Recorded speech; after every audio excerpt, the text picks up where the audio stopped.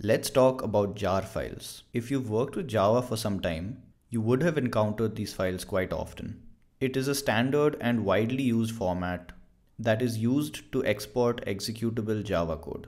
So if you have a bunch of Java files and you want to execute them somewhere other than your computer, like a server or someone else's computer, then you probably need to create and export a jar file in order to run it. But what exactly is a jar file? And how is it actually made? And also, why is it so useful? I'll cover all of this and also talk about some common operations that can help you run and debug your jar files in production. Okay, so let's take a look at some sample code first. I have this very simple application opened here in Eclipse. So here we have two classes. We have app.java and speaker.java. The app class contains our main method, and within the main method, we call the speaker.sayHello method.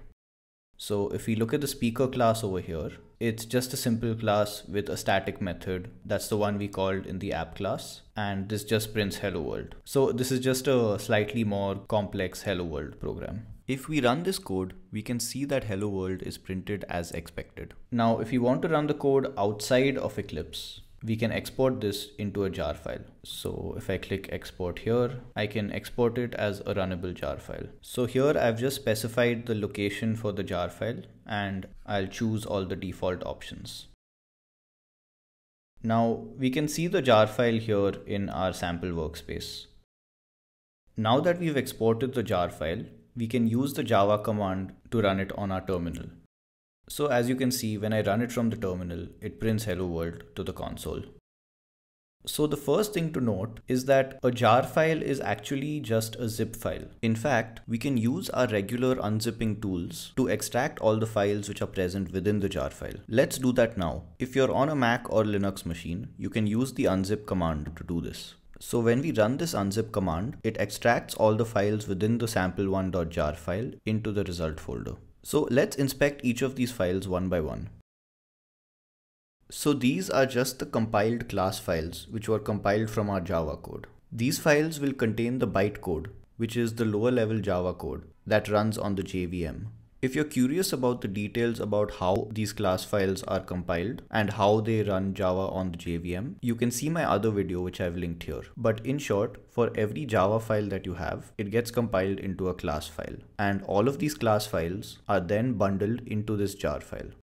The module info.class file here just gives some extra information about the module and how it interacts with other modules. But this file was created by Eclipse and it's not necessary to run a jar file. So you can ignore it for now. Now we have all these class files, but in order to make a jar file that can actually run, we need to specify some additional information. So for example, which class do we look at for the main method, which is the entry point into our application? This information is provided by the manifest file, which is within this folder here. There are some other options and configurations available, but in essence, this is basically what a jar file is.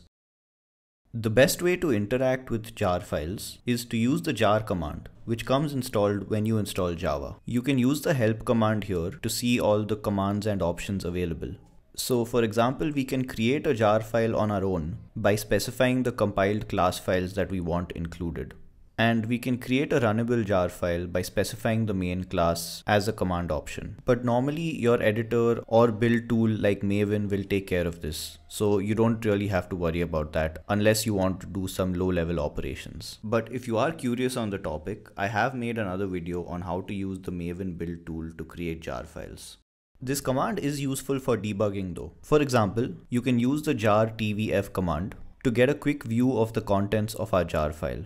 And we can use the jar xf command to extract individual files from our jar file. For example, if we only want to view the contents of the manifest, we can only extract that file. This is especially useful with large jar files, where unzipping or extracting all the files is an expensive operation.